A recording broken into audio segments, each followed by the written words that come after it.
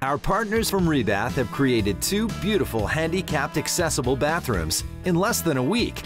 These new bathrooms are exceptional. Let's jump right in because you're working on 2 bathrooms here. We got the master bath behind us for Michael and his wife. Now, the other bathroom was a special project, right? It was. It really touched our hearts. Doing this work for Cecilia is just a kind of a labor of love for me and Dave and all the people at Rebath. And what we wanted to be able to do is make sure that it would be a handicap accessible bathroom for them. So when we first got here, the door was only 22 inches wide. And of course, you can't get a wheelchair in that, something that small, right? And now you can not only get a wheelchair in there, but there's plenty of room to turn it around.